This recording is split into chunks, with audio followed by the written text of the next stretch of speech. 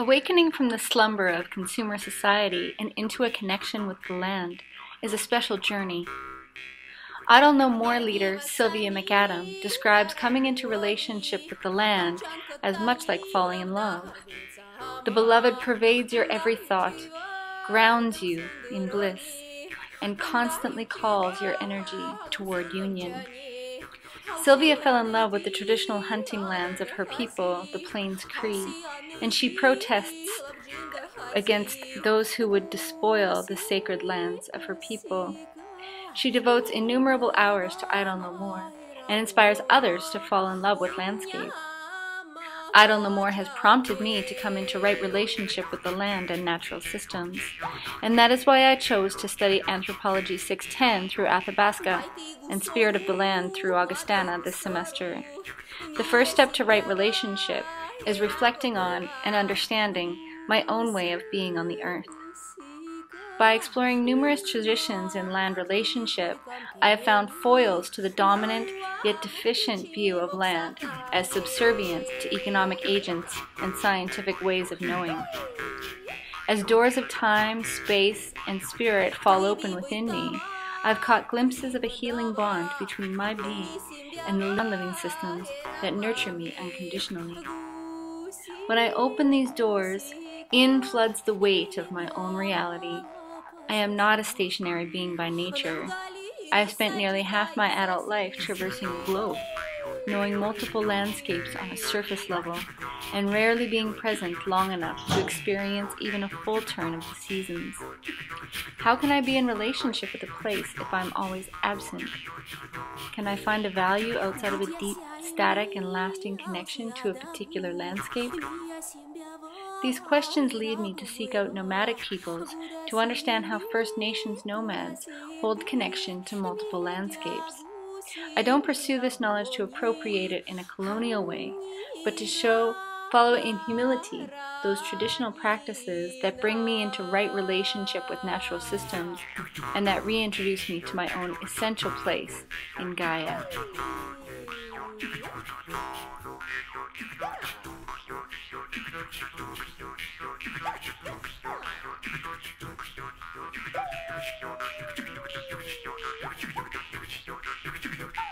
The Evenk people are one group among numerous northern tribes of Siberia whose nomadic lifestyle is part of their intimate connection with reindeer.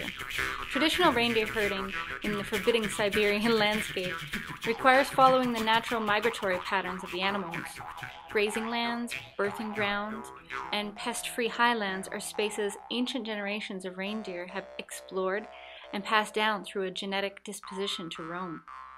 The Evenki honor this ancient knowledge by moving through the taiga with the herd, using them largely for transportation as they exploit hunting, trapping, and fishing areas throughout the north. Prior to Soviet intervention, the nomadic lifestyle was a defining feature of the Evenki culture, with status reflected by the number of reindeer in a family's herd. It was only those who had lost all their reindeer, and with it their ability to sustain themselves on the land, who adopted a sedentary lifestyle. Accordingly, these stationary individuals were considered the most impoverished of the community, and it was widely believed they had incurred disfavor of the natural world by maintaining an improper relationship to the land. Despite the prevailing view of nomadic peoples as vagrant, the lifestyle demands a heightened connection to the land. While the Evenki procured sustenance and a modest income from hunting sable, wild reindeer, fox, muskrat, and fishing salmon and gathering berries and mushrooms depending on the territorial offerings of the area, enduring traditions prescribe the need to observe the proper seasons for harvesting. In contrast to the consumer relationship to nature that dominates the Russian mentality, Evenki tradition dictates you can hunt and trap, but you have to respect nature. This is not a store. These traditions, passed orally for generations, guide right relationship with the land, and include such maxims as do not kill before all the food is gone, and to exterminate a whole brood of birds or young animals is a serious sin. Also included in tradition are proper observations of the reciprocity of relationship with the land, requiring items to be left in exchange for what is taken, and guiding the treatment of living animals under various circumstances. Within the nomadic tradition, relationship to the land is a visceral thing. There are nature-bound consequences to breaking Evenki laws. Hunters are especially careful to repeat practices in order to ensure the next successful hunt. Evenki traditions not only guide interactions between humans and nature, but also dictate proper behavior toward other humans. Proper protocol when leaving a site, when coming upon another's trap lines, when procuring a large kill, or customs authorizing the use of any tools, as well as the requirement that all storage spaces are kept unlocked, are equally part of the integral relationships built on the land. The Evenki customs of mutual assistance, sharing, knowing how to be content with little, and the absence of envy can be seen as reflections of the natural world played out in human relationship. As Evenki do not see humans as separate from nature, maintaining proper relations within society is as integral as observing protocol with nature. The promotion of sharing, community responsibility, and assistance seemed an easy inroad for Soviet expansion into the area, though a negation of the integral role of nature's systems proved to be detrimental to the Evenki traditions, as outlined in the following section. Traditional Evenki land customs didn't involve the legal ownership of land as such. Within the belief system of the people, the lands were merely on loan from the master of the land or the place to those who exercised proper use. Continued connection between a family or clan and a grazing area determined the rights to use a particular space, but the borders between lands was fluid, and in times of scarcity, land was shared in order to ensure the survival of all, both human and reindeer. Land was viewed as temporarily occupied, when evidenced by various signs of use, including items left in temporary settlements and special markings on trees along migration routes. But these spaces were available for necessary use by other families or clans. Some lands were prohibited from use by all. They were sacred lands which housed grave sites and spirits, or were touched by disease or war. While land use was somewhat communal, notions of one's own land or ancestral land persists to this day and reflects a sense of home. When Soviet expansion into Evenki territory began in earnest during the 1930s and 40s, systems of cooperation on the land were exploited in order to bring the Evenki closer to the Soviet ideal of the state-owned collective farm.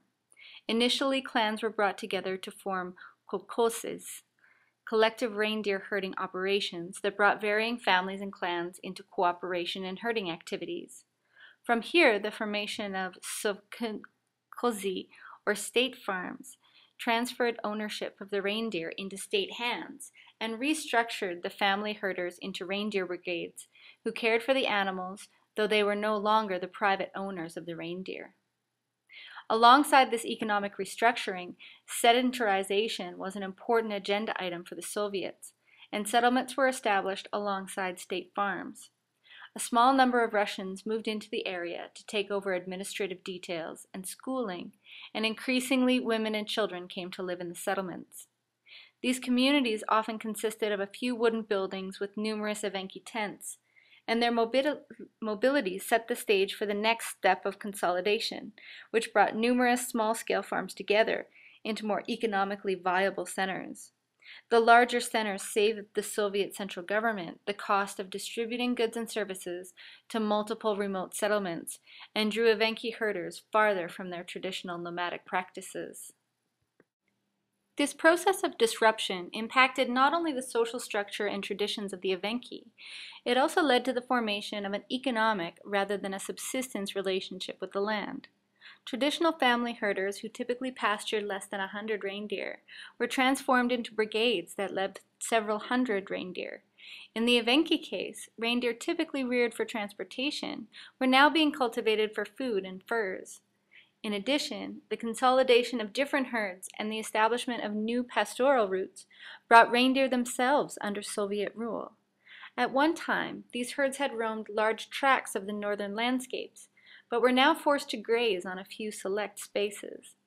This did more than just lead to overgrazing in numerous areas. Natural patterns of the reindeer, including the proclivity to return to established calving grounds, prove difficult to restructure. When you drive the reindeer from place to place, says one woman, how many deer you lose. The cost of non-native administration of the reindeer is mirrored in gender-related labor division that negates the importance of Evenki women in herding practices. Traditionally, women tended the calves, tied them up. The cows came, they milked them and let the calves loose, says one woman. One could draw a fascinating correlation between the declining herds and the detrimental effects of removing the essential feminine from herding practices, both in the form of Gaia and the Evenki women. Suffice to say, the high input of energy, both in goods and administration, of the Soviet project rewrote the social structure of all Evenki actors, human, land, and animal. Sometimes reconciliation is born of necessity rather than an outright desire to mend relationship, and it can be argued that post-Soviet Russia's resolution with northern peoples was precipitated by an essential economic contraction of the state. State subsidies that had supported the collective farms and guaranteed markets for reindeer products were no longer available as the political climate shifted. While numerous national and international groups had been pressuring the state to restructure the relationship with First Nations, calling the previous policies ethnocidal, we are remiss if we do not acknowledge the political and economic impacts that facilitated land redistribution. This concession will be especially important when we look at renewed threats to the north in the next section. Whether economics or ethics-based, land reform for Russia's northern tribes has heralded a return to the importance of ties to the land.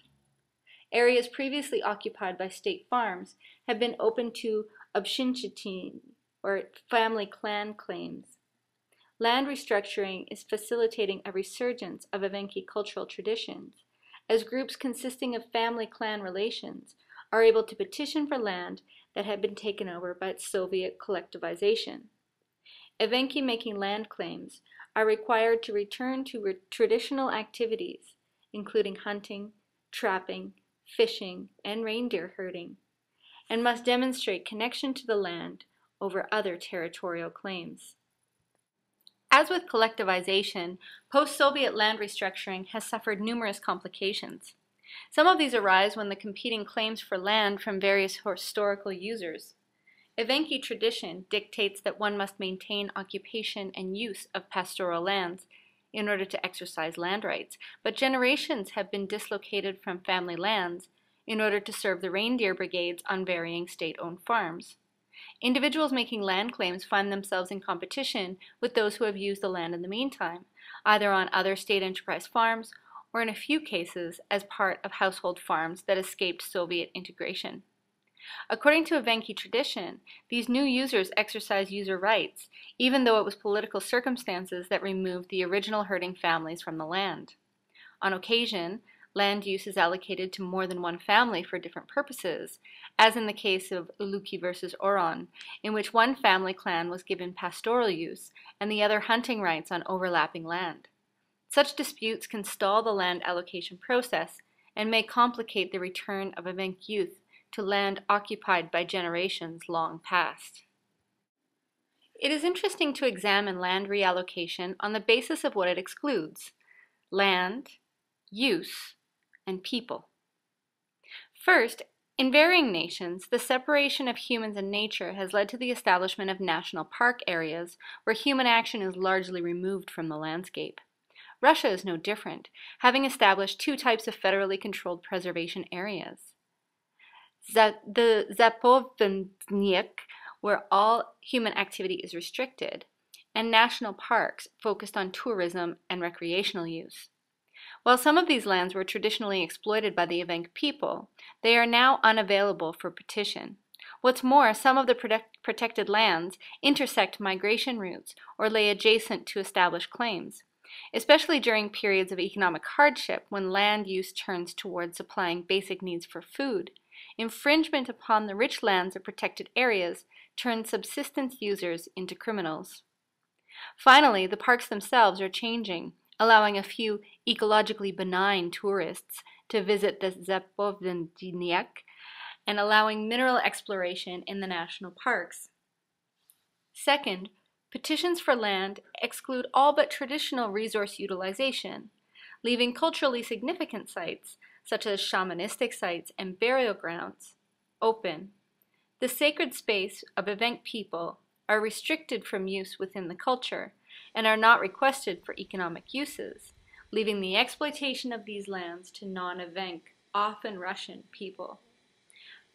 And finally, as mentioned, women are underrepresented in the land claim process due to both Evenk tradition and Soviet disruption. The Evenk follow a patrilineal tradition, and the majority of women who do petition for land are those married to non-Evenk men. Additionally, the legacy of Soviet sedentarization has removed the essential participation of women in hunting and herding, which is the basis of traditional use upon which claims are founded. The return of the land to the First Nations of Russia may seem a great boon to rectify wrongs of the state, but it's important to note that while groups may enjoy usufruct use over their land allocation, ownership of the land remains in state hands. Land is only granted for a 25-year period, and only for use as specified in the charter of the Obshinchini. Critics argue that the move is simply a way for the state to curb privatization of land while appearing progressive. Taxation practices seem to support that claim, with Obshinchini enjoying a 3-year tax-free period, followed by an increase to 53%. Economic hardships leave space for resource extraction industries, oil and gas, mining, to manipulate the Obshinchini into allowing land use, though the Evenk are only paid for the use of the land and not for the resources extracted. All this, alongside reduced subsidies from the central government, makes the move toward land reform seem a fading promise from a government in transition. As the Russian government stabilizes the economy and opens to capitalist development, interest is increasingly turning to the unexploited north, a position reflected in other nations around the Arctic Circle. Battles have been won and lost as corporate greed encounters the ecological balance and sacred relationship between the Evenki and the natural world. The diversion of the northern Baikal pipeline around reindeer calving and pasturing grounds at a cost of over $1 billion was a small victory of the Evenk over corporate interest, but more recent trends remain troublesome. After being shut down for years, the Baikal pulp mill has restarted production after prohibitions on waste were lifted in the Lake Baikal ecological region, which hosts the world's largest freshwater lake. Oil and gas exploration is increasing as Russia experienced the first successful winter sailing of liquid natural gas through the Northeast Passage and to Asia. Mining exploration, including the contested Dilacha jade mine adjacent to an Evenki Obashinya claim, continues to be developed. While industry inroads into the north is a cause for concern in itself, recent moves by the Russian federal government hints at more difficult times to come. Since its inception in 1991, the Russian Association of Indigenous Peoples of North Siberia and Far East, or RAPON, has represented various Russian First Nations groups, including the Evenk, in both federal and international forums. RAPON holds a permanent Indigenous participant space on the Arctic Council, acts as a special consultant to the United Nations Economic and Social Council, and is closely tied with the Norwegian Barents Secretariat. RAPON has consistently fought for Indigenous rights and legal interests, resisting development in the traditionally protected lands essential to the cultures of the North. Many argue that it is RAPON's vocal opposition to development of the North that led to its suspension in the fall of 2012. The Russian government enforced a 6-month shutdown of the indigenous body due to a bureaucratic issue with its organizational charter. The timing of this suspension coincided with a number of important meetings involving the northern nations and their indigenous communities, including a meeting of the Arctic Council, of which Canada is the new chair, and suggest that Russia sees an underrepresented indigenous population as advantageous in these situations. While international backlash reinstated RAPON before the 6-month term elapsed, The Russian government's disregard for indigenous groups suggests that further legislation over land use will consider corporate interests more heavily than it has in the past. My research into the Evenki of Russia has helped me understand the speed at which the Idle No More movement spread throughout the world. Encroachment of international industry into the resource-rich northern regions unites First Nations around the Arctic Circle, as these historically marginalized peoples are submitted to a new onslaught against their traditions and practices. Families of Evenk who have been exiled from their homeland for generations have barely settled in before corporate greed threatens to remove them once again. Perhaps due to environmental degradation, this time it will be for good. In learning about the Evenki traditions, I have found a few parallels between their nomadic ways and my own. While my territory is vast and my travel is solitary, the non-material requirements of a nomadic lifestyle, as well as the social values of sharing and disdain for greed that are central to Evenki culture, ring true to my own way of being. In Evenki tradition, movement to the next place is a calling from the place to come, rather than an abandonment of the place where one is. The Evenk leave a place knowing they will return the next year, and with their return they will reconnect with the time, space, and being of that place. Just as with human relationship, respect for natural spaces is imperative if one hopes to be welcomed upon return.